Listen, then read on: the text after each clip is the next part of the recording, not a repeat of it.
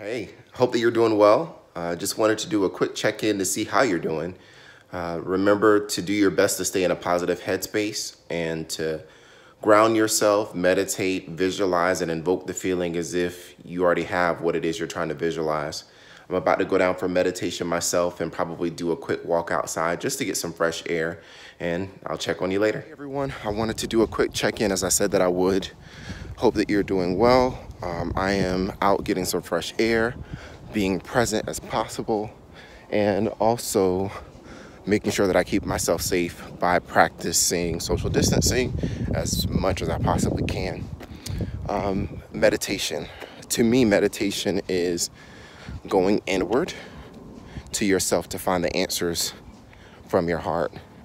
I'm pretty sure there are some more in-depth definitions, but that's just me, my personal experience. The benefits of meditating for me have been being able to get the answers of my heart by being truly vulnerable with myself, being raw, telling it like it is, and playing back the behaviors that may have contributed to why I'm in the situation that I'm in, or interacting with the people that I am to get clarity on what I need to do to move forward.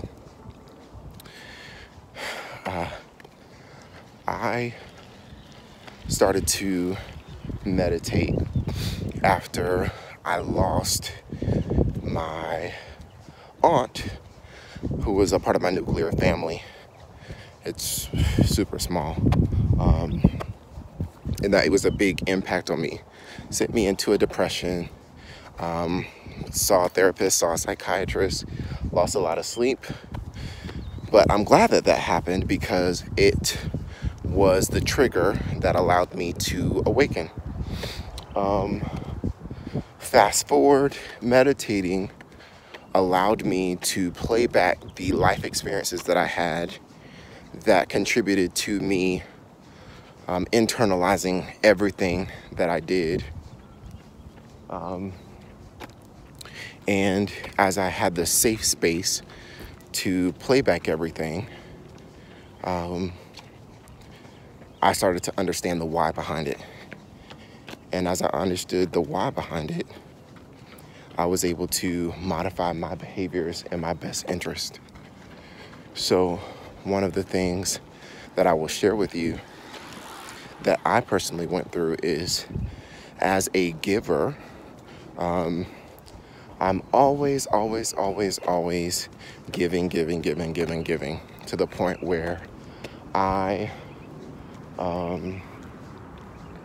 don't have anything left to give. I just have fumes, you know? And the impact of that is being short, being snappy, being cold, being everything that I shouldn't be.